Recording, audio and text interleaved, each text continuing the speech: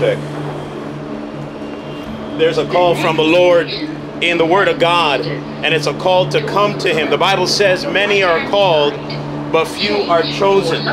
The prophets of old have been reaching out to the generation for ages, thousands of years. And over, we see the judgment of God come and history repeat itself. And now we're on the verge of a world war. And every single time there's a judgment, it seems as though people, for a temporary moment, give their life or think about God, and then all of a sudden go back to their sin.